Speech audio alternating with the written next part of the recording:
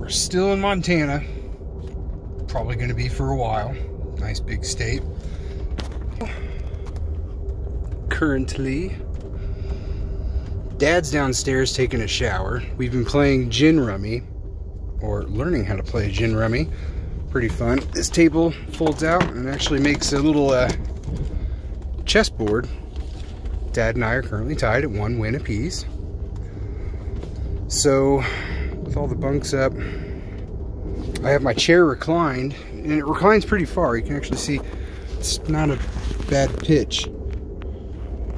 And I have my speaker hanging, so we've just been hanging out listening to Rolling Stones and playing cards and chatting and charging everything we own. So, oh shoot, there goes a train.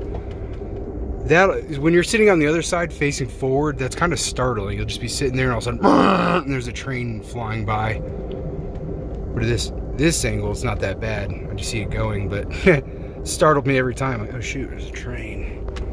So, the open sky. This is quite a long train.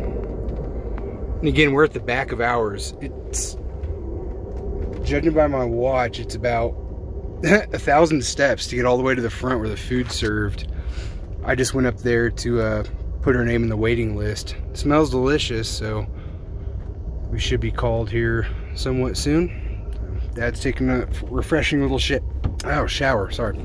And then we'll grab a bite to eat. And in the meantime, just taking in the plains. This whole trip's been very fun.